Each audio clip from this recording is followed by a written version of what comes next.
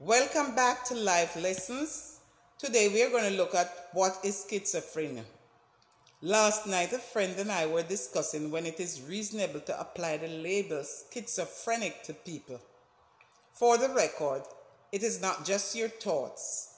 Since we have positive and negative thoughts, it is much more than that. Remember, we can't be positive all the time, especially in the face of adversity. Moreover, being positive all the time is not realistic.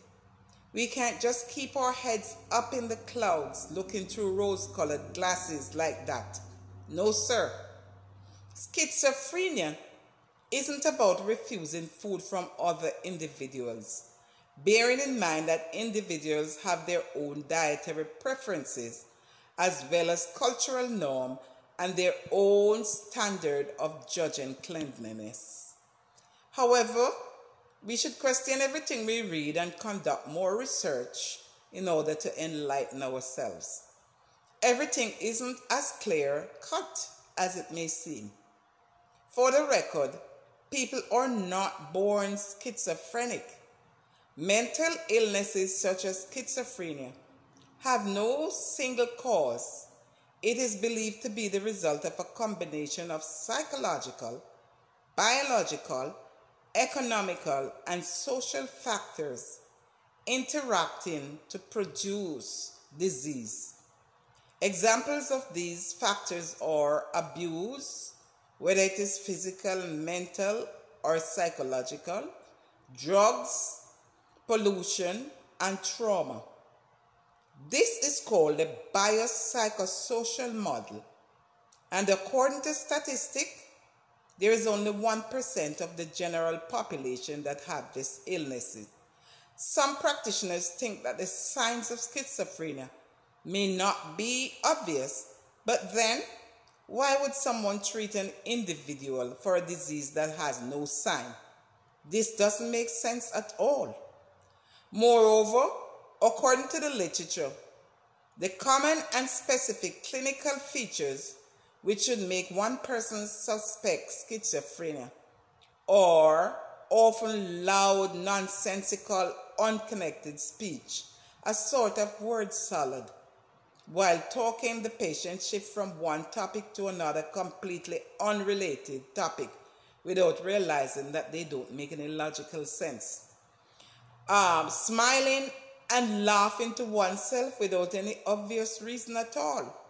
Walking around without clothes, another form of uninhibited behavior. Acute, violent, unprovoked behavior, tearing of one clothing, sitting in one position for hours or even days.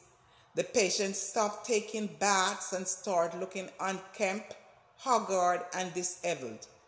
When the patient is alone, he can hear voices talking to him, and this is what we call hallucinations.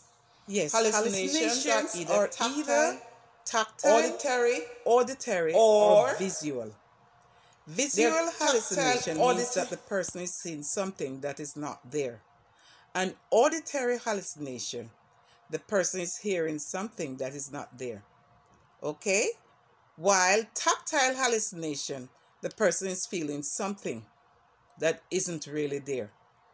So, these are the type of hallucination we're talking about. But hallucination is not just a feature of schizophrenia.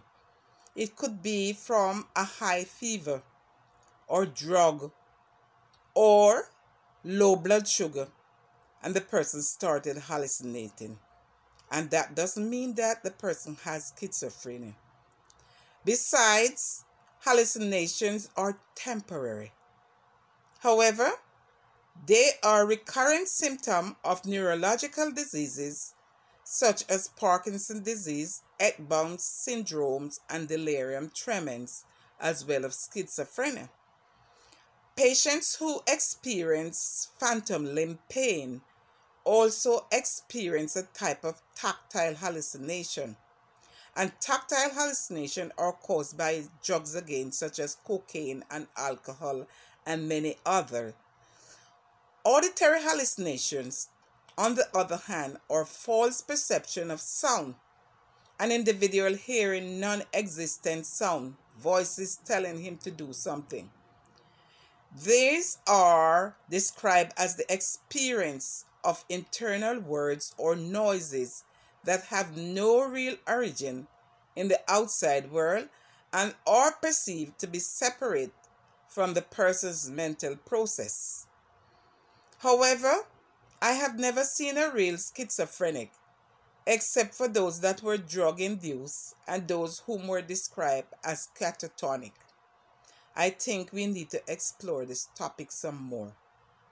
But for the record, we cannot assign labels loosely to individuals. It takes a skilled practitioner to diagnose people, not a layman.